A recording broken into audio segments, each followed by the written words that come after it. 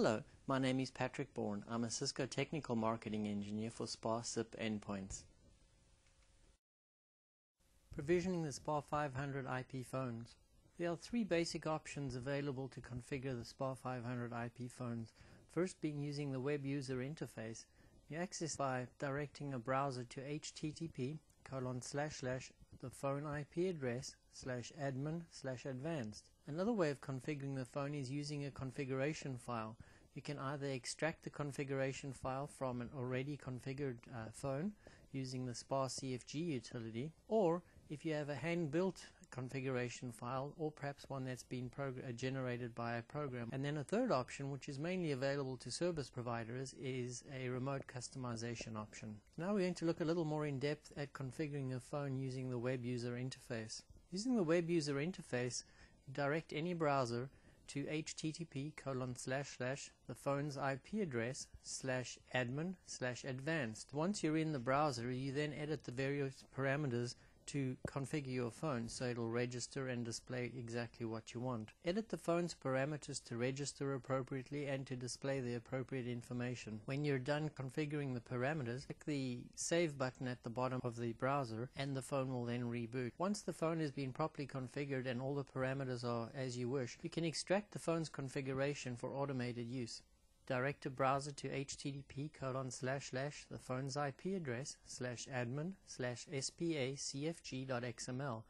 This causes the browser to display the phone's parameters as shown here in a Google Chrome browser. You'll notice it shows you use view-source : to display the source. There's Internet Explorer and Firefox. You can show source on it to get the same layout. Copy all the information that's displayed from flat profile all the way through to the end where it will be /flat profile. Copy that and then paste it into a file and use it for configuring your phone. You can also edit the file and use it for other phones.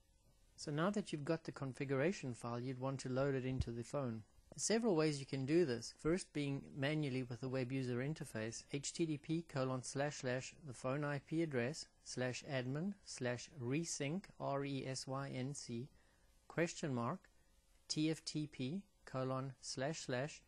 this TFTP server's IP address and then the path to the config file.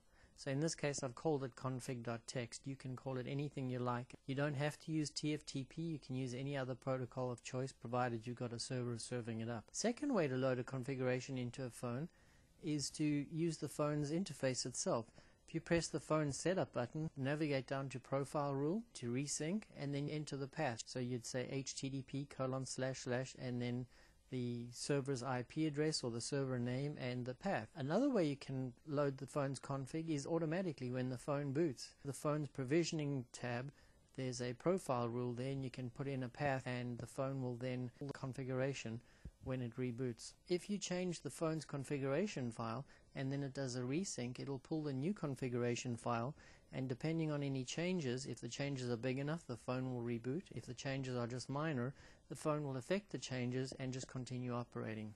And then another way of configuring the phone is with remote customization. Remote customization for service providers or large volume purchases of phones. This is because the phone is burned with a special image at the factory. So this causes the phone, when it's first powered up, to contact Cisco's provisioning servers. The Cisco servers point back to the service provider, and the service provider servers then configure and provision the phones appropriately. Resources that you may find to be of use: the IP phone support community has links to documentation and firmware. The way you get to it is http:// www.myciscocommunity.com. Click on Small Business Support Community, click on Small Business Voice and Conferencing, and finally click on IP phone. Another resource is cisco.com/go/500 phones.